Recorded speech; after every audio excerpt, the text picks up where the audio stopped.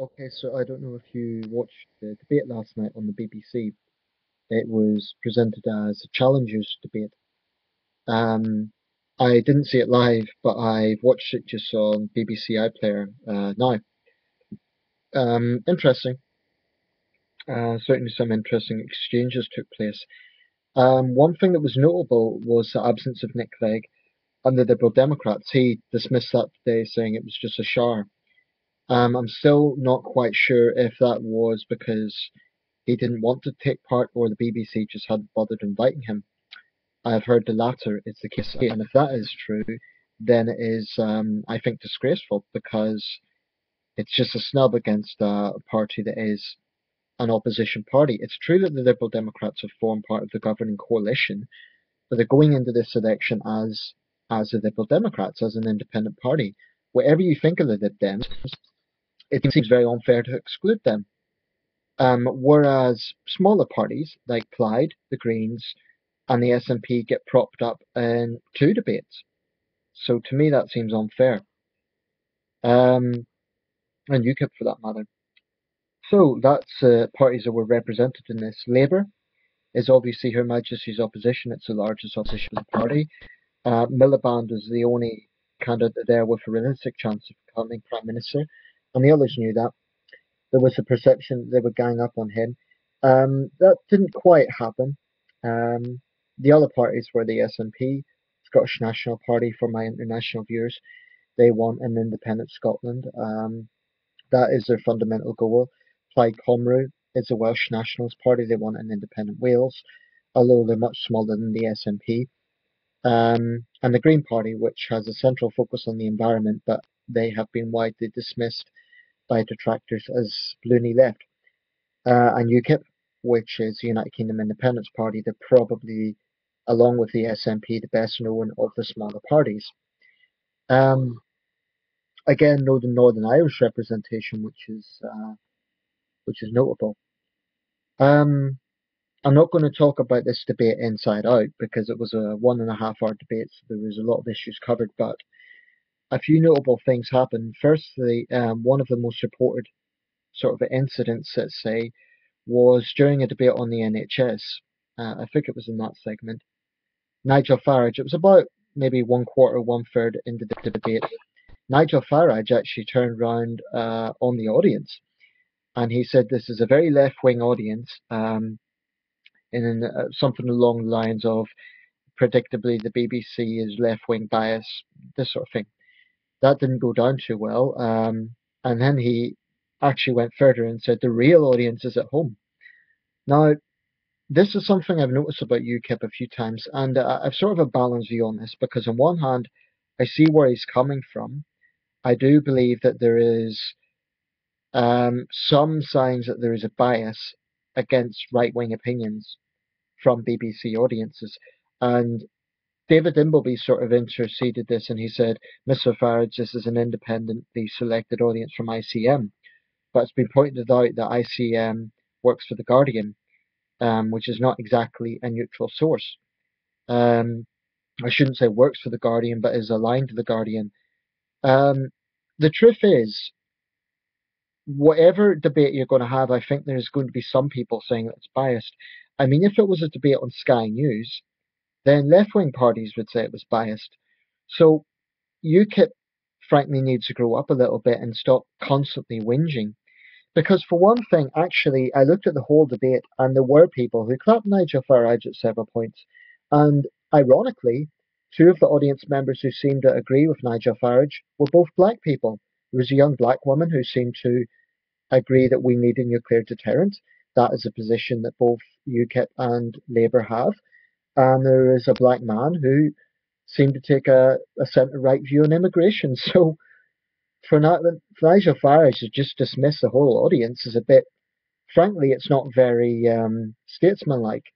You know, whilst I've sort of defended UKIP a few times, insofar as there's a constant negative coverage of their campaign. On the other hand, I think UKIP needs to accept that if they really want to be a significant political party in British politics, they have to stop whinging, quite frankly. because every political party gets its detractors. Every political party gets criticism. I mean, look at the way the Tory press talk about Labour. They constantly refer to Red Ed. What does UKIP have to say about that? So, on one hand, it's unfair to constantly brand them racist. On the other hand, UKIP need to grow up a little bit because there's frankly there's a sort of reactionary impulse that Nigel Farage has every time he is questioned, which is, oh, it's biased. Like, how dare you ask me tough questions? I'm sorry, Nigel, but you're the leader of a political party that is growing in this country. You need to answer tough questions. Um, it seems almost even when people agree with Nigel, he still complains, which is somewhat strange. Um, so what I would say in regards to UKIP's coverage is some of the allegations made against them are a bit unfair. I don't think UKIP is outright a racist party. Um, but different political parties have different views on immigration, and Nigel Farage cannot just constantly dismiss that and say that other views are invalid. Just as his view is valid, so are other views.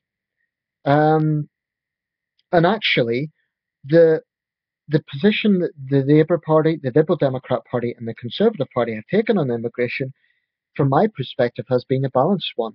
It isn't an open door policy. Nick Clegg has said that we do need, in fact, Nick Clegg has called for tougher border controls. So Nigel Farage is sort of presenting this picture as, oh, they all want open door immigration. They're doing a fair bit of distortion themselves. Um, so it's not very, I don't think Farage sometimes comes across as a particularly professional leader. There's times he makes good points, but then he ruins it by having these sort of tantrums, basically. And after the program, he had a rant about the BBC being biased. But you know, um, if you look at the audience, yes, there was signs that there was a left-wing bias, but I don't agree that every single person in the audience was against UKIP. Like I say, the two black people that were questioned seemed to take positions that were in favour of at least centre-right ideas.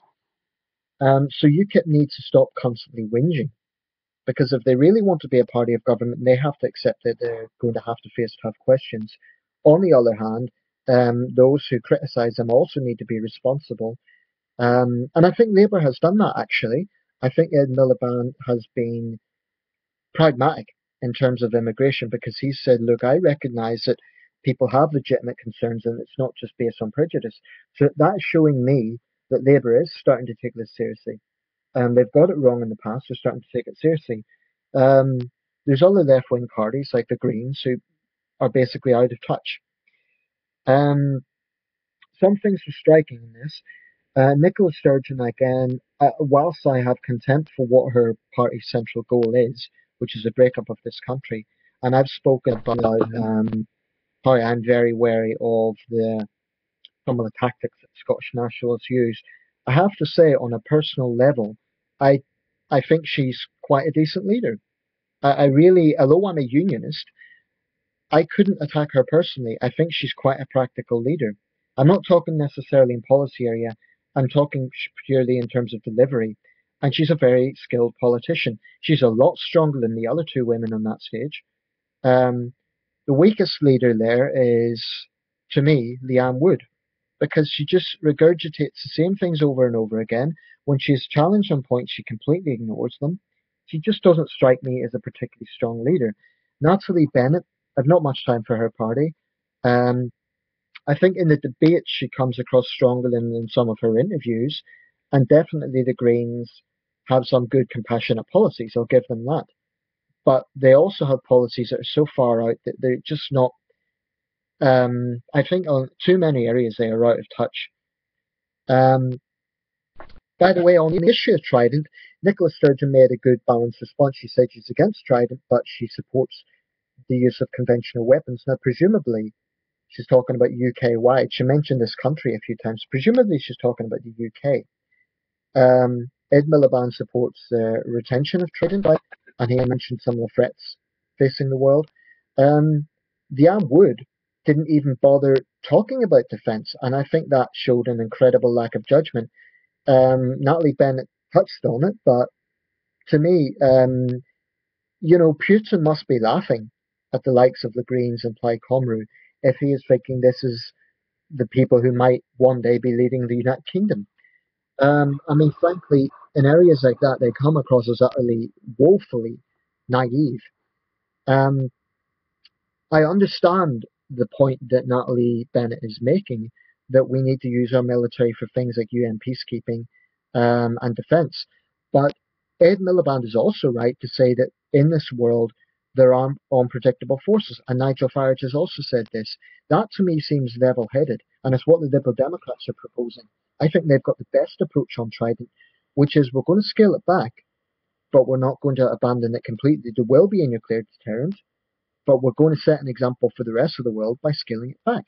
That seems practical to me. Trident currently costs 100 billion. The Tories, UKIP, and Labour want to retain it completely.